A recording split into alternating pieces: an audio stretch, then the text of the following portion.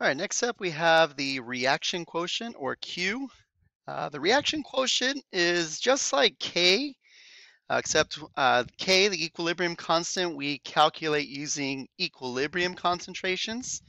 Q, we calculate the same way as K, but we don't use necessarily equilibrium concentration. So maybe we're given initial concentrations, can plug that into our what I call Q expression, as you'll see in a little bit.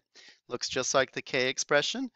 And then we can calculate Q and then go from there. So looks very similar to the definition of the equilibrium constant. It is the ratio of the product of the concentrations of the products over the product of the concentrations of the reactants in any situation, equilibrium or otherwise. And this is called the reaction quotient. So a couple things regarding the value of Q. If Q is equal to K, that means that the reaction is at equilibrium. And if Q is greater, sorry, which way do we do first? Sorry. If Q is smaller than K, that means the system is not at equilibrium and the forward reaction is favored. So in order for Q to equal K, we need more products. And so we need to go in the forward direction. So the amount of reactants will be decreasing while the amount of products will be increasing. Conversely, if Q is larger than K, that means the system is not at equilibrium and the reverse reaction is favored, meaning to reach equilibrium, the reaction needs to go in the reverse direction, use up more of the products, and form more of the reactants. Let's take a look at 17.4 on 667.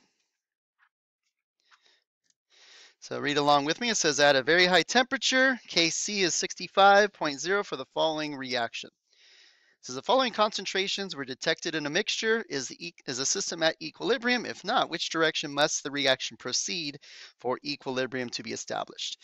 All right, so what we're going to do is we're going to take our values and we're going to plug those concentrations into our Q expression. So let's write that. So again, Q expression is the same as the equilibrium expression, except we don't put K equals, we put Q equals.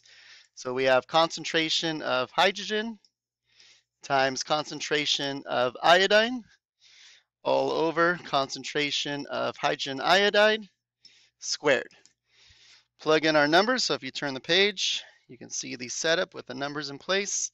We have 2.80 for the H2, 3.40 for the I2, and we have 0.500 for the HI. Don't forget to square that. And so what we end up with is 38.1. So our next step, always, and we'll be doing this with QSP and KSPs when we get to solubility product constants in chapter, I don't know what chapter that is, 21 maybe. And so what we want to do is compare the Q to the K. So given to us originally is that the K for this reaction is 65. So Q is smaller than the K. So how can this system reach equilibrium? Well, this needs to go up. So how does that value increase? This has got to go up and this has got to go down. We need to increase the amounts of H2 and I2. We need to decrease the amount of HI.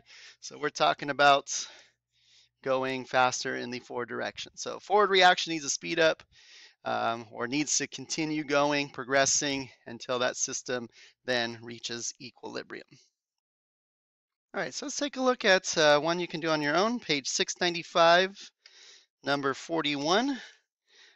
Same type of situation. We're given the equilibrium constant. We're given some concentrations. Plug those into your Q expression, calculate Q, and compare Q to K. So go ahead and pause the video. Do that now. All right, so here's what we get. I guess we have 1 sig fig in our answer for Q, so it's about 500. The Q is much bigger than the Kc that's given to us in the problem. So in order for equilibrium to be reached, this needs to go down, this needs to go up. So we need to decrease the amount of reactants, increase the amount of products. That means we have to advance in the reverse direction. All right, that concludes this lesson. Next time we will have Le Chatelier's principle. Thanks for watching.